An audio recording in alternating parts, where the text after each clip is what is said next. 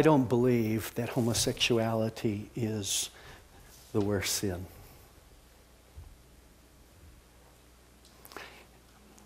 But it is a sin. As is premarital sex, sex with multiple partners,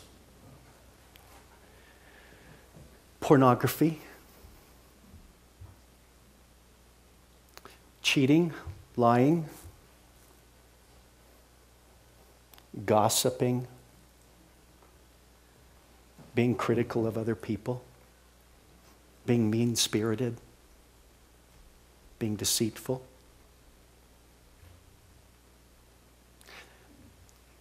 There are those who in our culture who would like us to say, look, alcoholism, that's a disease. It's not a sin. Drug addiction, it's a disease. It's not a sin. You're born with certain things and a proclivity to give in to certain things, and so therefore it's not your fault. But when you do that, you take away personal responsibility, don't you? The fact is, yeah, we are all born with a disease. It's sin. We all have within us some stuff from that time of birth.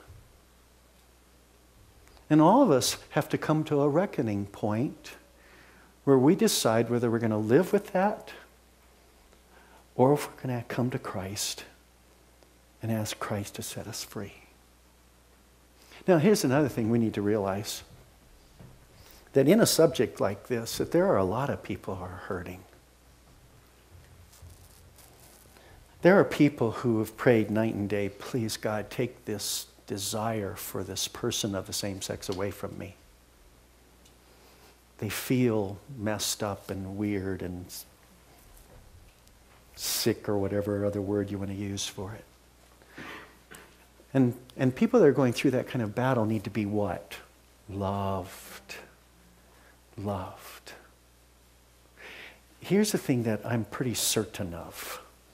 At least I know it's true for me. Everyone here has temptations for things, for sin, and probably has at one point in time prayed, God, take this desire away from me. Have you? That's why Jesus came and dies to pay the price of our sin. We're going to look at Mark chapter 2 today, and it's interesting because Jesus is being questioned, and actually they're really trying to divide him and John's disciples at the same time and get some people disturbed. And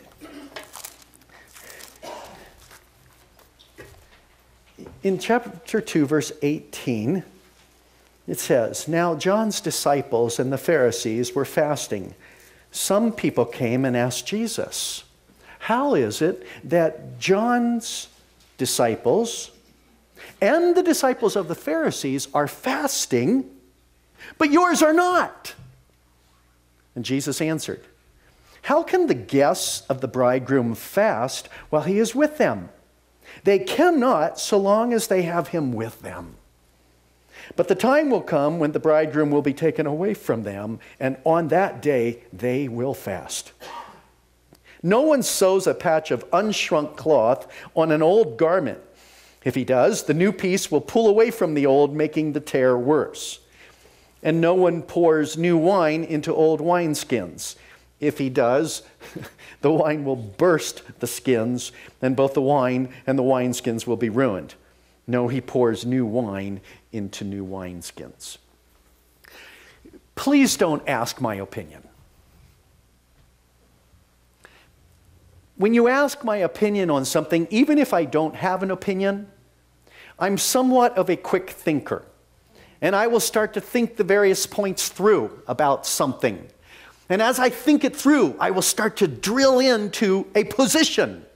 And once I come to that position and I respond with my opinion, I'm locked in, folks.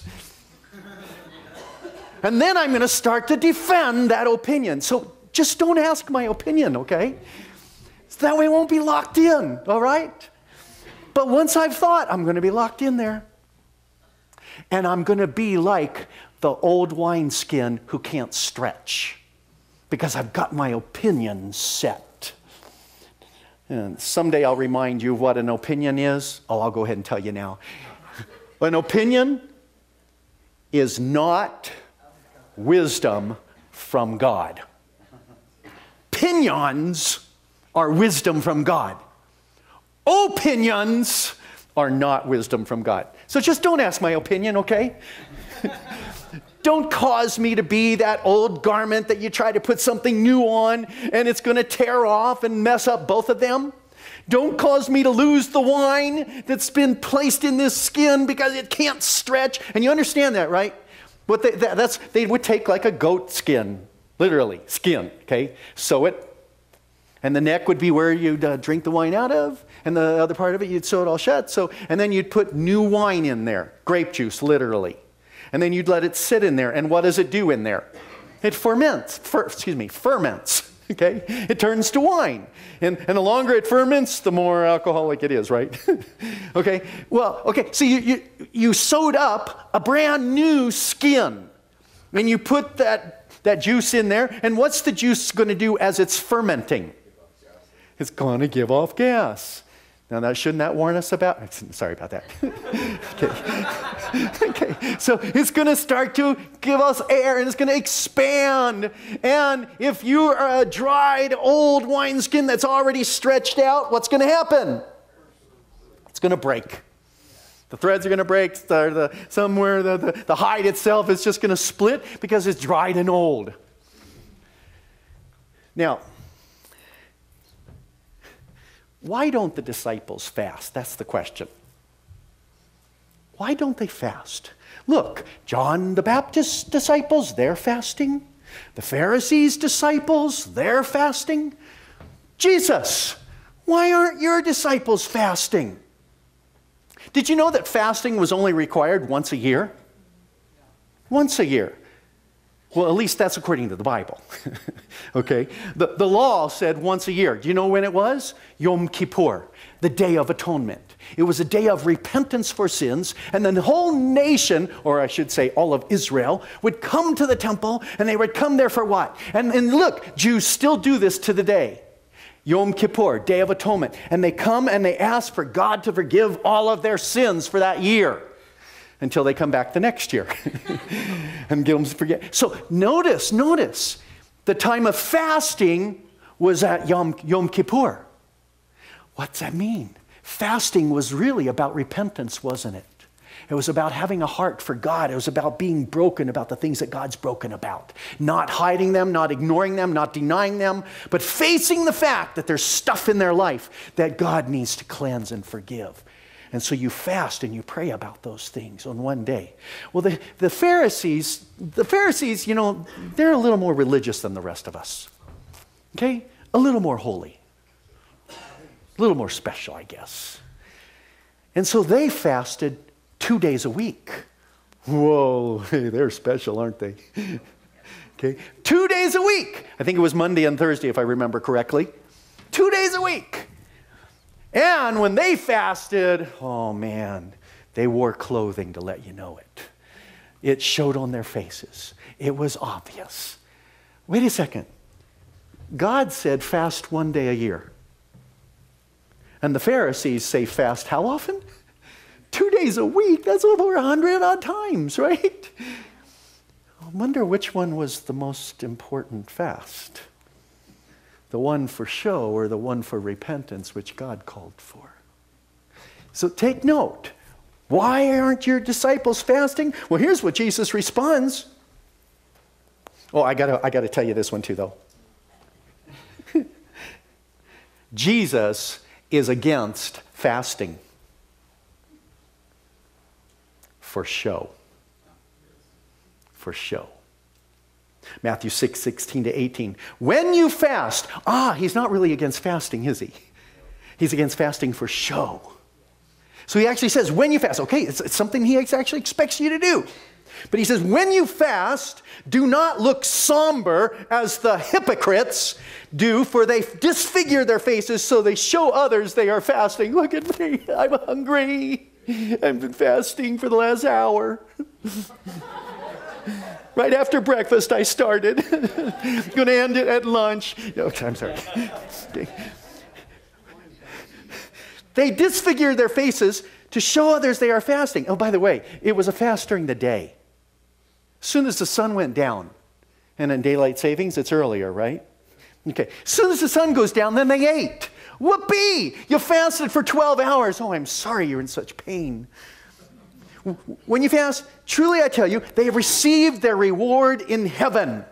In full. But when you fast, put oil on your head and wash your face so that it will not be obvious to others that you are fasting, but only to your Father who is unseen, who sees what is done in secret, and he will reward you. Thank you, Jesus. Doug joins in his message about this. He says, the Bible says that this annual fast symbolizes three things. Yom Kippur he's talking about. First, it expresses humility before God. Second, it is a personal sacrifice before the Lord. It's like the offering the Jews would give in the temple, a perfect lamb or baby goat or a dove. In this case, they gave up eating as an offering to the Lord. And third, it is a symbol of grieving over sin. The Day of Atonement is focused on forgiveness of sin. It represents their desire to look at their lives and repent. Jesus actually is going to respond by kind of saying, he doesn't use the words like this, but it's really what he says. He says, do you remember what John said? Incidentally, do any of you remember what John said, his last recorded words in the Bible before he goes off to prison? His disciples come to him and say, you know what, there's that Nazarene guy, he's out there by the Sea of Galilee, and more people are following him than are following you, and more people are getting baptized out there than they were by you, and John, shouldn't we be upset about this? And do you remember how John responds? John responds, chapter 3, verse 28 of John. You yourselves can testify that I said, I am not the Messiah, but I am sent ahead of him. The bride belongs to the bridegroom. The friend who attends the bridegroom waits and listens for him and is full of joy when he hears the bridegroom's voice. That joy is mine, and it is now complete. He must become greater, and I must become less. Jesus, in responding to this question, says, guys, bridegroom. Now, John's disciples, as soon as he uses that word bridegroom, he doesn't even have to say anymore. As soon as they hear that, it's like, bridegroom, oh my. That's what John said. Now, John's disciples, they may be already mourning the loss and the death of John the Baptist. They're definitely mourning the fact that he's in prison. And they're saddened by that. But their ears prick up literally because he says, bridegroom. And John has said, the bridegroom is coming, and I'm the best friend of the bridegroom, and I'm excited about the bridegroom. I'm celebrated. There's joy with the bridegroom coming. And Jesus, what will he do? He will say, folks, you don't fast at a wedding party. Right? Go to a wedding reception, right? Where they have food. And you say, no, this is a sad time. And I'm not eating. And I'm not going to be happy. Oh my goodness, then go home. Okay? What are you doing here? In fact, did you know that in spite of what the Pharisees taught, that during the week after a wedding, and they went for a whole week of partying. That was expensive. During the week after the wedding, you didn't have to fast. Even the Pharisees said, look, when we're at the wedding, that's supposed to be one of the most joyful times for a couple. That's supposed to be an exciting, happy time for them. It's a celebration, and the whole community should be celebrating it. And the best friend surely ought to be, and that's John the Baptist, And so John's disciples are saying, oh my, he's talking about the bridegroom. And Jesus says, when the bridegroom's here, you party. You get excited. It's a time full of joy. It's not a time to be, oh, we're fasting. And he's getting through to them. And he goes on from there, doesn't he then?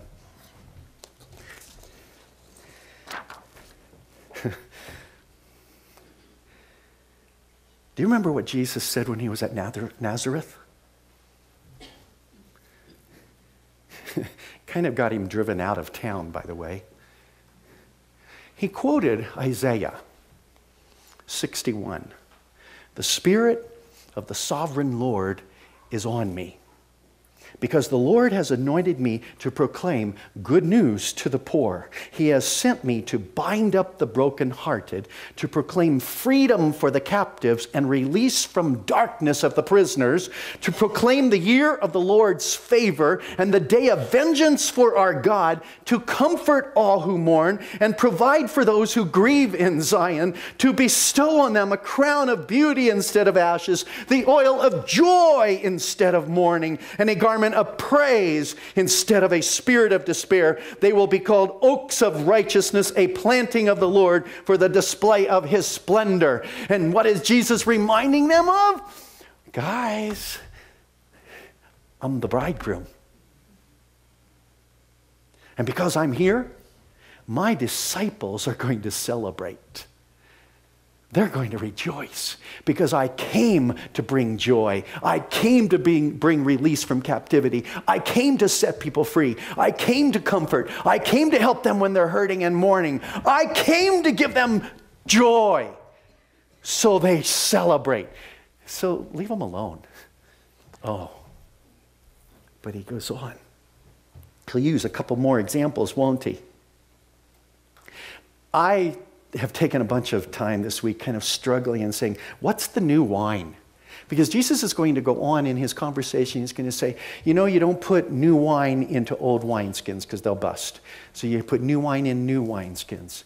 I was praying about that, and Lord, boy, I sure want to be new wine. I sure don't want to, I want to be a new wineskin. I don't want to be so opinionated and locked in that I'm not open to what new things you would want to do, and especially in this world, I don't want to miss it. I surely don't want to teach untruths or things that are old wine. So what's the new wine? There was a moment in my thinking and praying this week, I said, well, God, there's a lot of people. There's a lot of people who are moving towards a place of just wanting us to say, marriage of two men or two women is good. It's an okay thing, and we should embrace it and welcome it. And there are people who, if we're trying to understand this text, who would call that the new wine. And we need to accept the new wine. I'm like, wow, God, if that's the new wine, okay. And frankly, wouldn't it be easier just to be accepting of that? Wouldn't it be easier for the couple who said, okay, I'm sorry, we just don't do weddings for people of the same sex? Wouldn't it be easier for them just to do it? You realize they're going to have to pay $135,000, came down this last week, a fine. They've already lost their business, shut it down, couldn't continue. Oh my goodness, the hatred that they received. And we talk about, sometimes we Christians are hateful. The hate mail, the people that protested out in front of them without ever knowing them. Brutal. It would have just been a lot easier just to give in.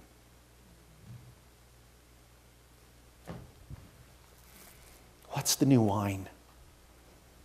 Is the new wine sexual promiscuity? Well, guess what, folks? They were sexually promiscuous in Jesus' day, and he taught against it. They had temple prostitutes, both male and female, and taught against it. And he taught a new way of living, and he taught about freedom. ISIS killed some more Christians. Boko Haram slaughtered young Christians who would not reject Christ and follow Islam. We're in a dangerous and an evil world, and it's only going to get worse if we're getting closer to the return of Christ. So what's the new wine? Is it about some different lifestyle? Is it about some different philosophy? Is it about saying something that Jesus did call sin no longer a sin? What's the new wine? Do you know? Jesus is the new wine. Jesus is the new wine. Romans 13:14. Rather, clothe yourselves with the Lord Jesus Christ, and do not think about how to gratify the desires of the flesh. Jesus is the bridegroom. And that's why the disciples are supposed to celebrate while he's there. Jesus is the new clothing. Romans, clothe yourselves literally with Jesus Christ. Jesus is that new wine. What did he say? He takes and he pours this cup and he shares it with his disciples right before he goes to the cross. And he says, this glass of wine, this goblet of wine, this is the new covenant, bought and paid for in my what? Blood. Jesus is the new wine. Hebrews 12:2 says, for the joy set before him, Jesus endured the cross. He gives us this incredible new thing if we'll receive him, if we'll allow him to cleanse us, if we'll allow him to make us new. Folks, we need to learn to live for Christ and not for personal self-gratification. And you know what? There's not a person in this room who's not vulnerable to that. To feeding their own gratification rather than Christ and serving him. The Pharisees did it. They were committed to pride and they show off when they're fasting. But Peter says, in the same way, you who are younger, submit yourselves to your elders. All of you, clothe yourselves with what? Humility toward one another, because God opposes the proud, but shows favor to the humble. The proud say, I don't need God. The proud can be Christians who say, I don't need to change. I'm fine. I'm at least better than the guy next to me. Pride. God opposes the proud, but shows favor to the humble. Folks, we need to drink new wine. We need to celebrate the bridegroom. We need to get ready for the wedding of the Lamb. It's Revelation 19. Then I heard what sounded like a great multitude, like the roar of rushing waters and the loud peals of thunder, shouting, Hallelujah! For our Lord God Almighty reigns. Let us rejoice and be glad and give him glory. For the wedding of the Lamb has come, and his bride has made herself ready. Fine linen, bright and clean, was given to her to wear. And incidentally, Revelation then gives this little parenthetical comment. Fine linen stands for the righteous acts of God's holy people. The things we do clothe us. I need to read all of chapter 3 of Colossians.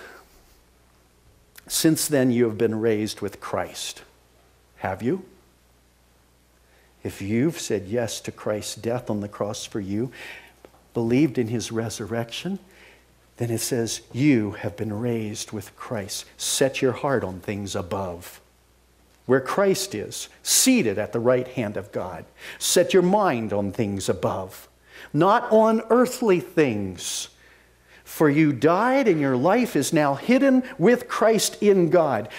When Christ, who is your life, appears, then you also will appear with him in glory. Put to death, therefore, whatever belongs to your earthly nature: sexual immorality, impurity, lust, evil desires, and greed, which is idolatry. Because of these, the wrath of God is coming. You used to walk in these ways in the life you once lived, but now you must also rid yourself of all such things as these. Anger. Folks, there's a lot more sin than sex. Are you listening? Get rid of these things: anger, rage, malice, slander. If I talk about you to somebody else, I'm slandering you. If I talk about you in a bad way, okay? If I say, if it's true. What's that? He said, not if it's true. If I'm talking the truth about you to somebody else, and it's still gossip, it's slander. Do not, so I skipped one, and filthy language with your lips.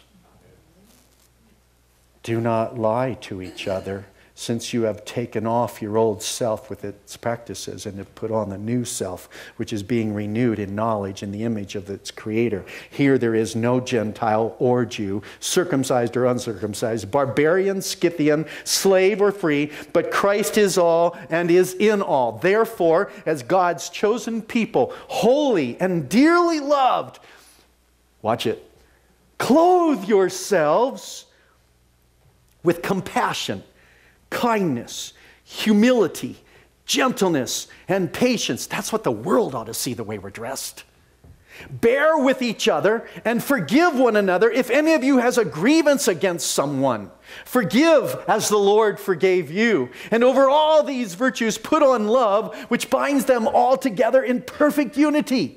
Let the peace of Christ rule in your hearts, since as members of one body you were called to peace. And be thankful. Let the message of Christ dwell among you richly as you teach and admonish one another with all wisdom through psalms, hymns, songs from the Spirit, singing to God with gratitude in your hearts. And whatever you do, whether in word or deed, do it all in the name of the Lord Jesus, giving thanks to God the Father through Him. Amen.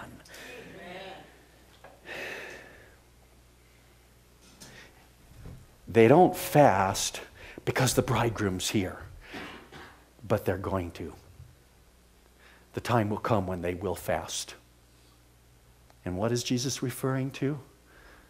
Time is going to come when I'm going to die and they are going to grieve intensely. They're going to be in pain. They're not even going to want to eat because they're going to watch me be tortured and crucified and die. And they're going to fast. And then there will be a time until the bridegroom comes back where there will need to be times of fasting, times of repentance like in Joel, where Joel calls the people to a solemn assembly and to a holy fast because of their sin. And maybe we're in one of those times, folks. As our courts make decisions, are we in a time where we need to fast and pray? Jesus said some demons won't come out unless you fast and pray. There are times that we need to fast. Is this one of those times?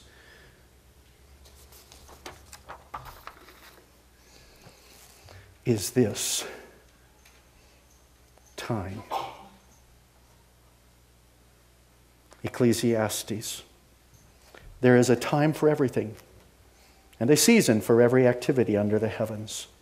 A time to be born and a time to die. A time to plant and a time to uproot. A time to kill and a time to heal. A time to tear down and a time to build. A time to weep and a time to laugh. A time to mourn and a time to dance. Some of you are saying, and a time to end the sermon, Bill.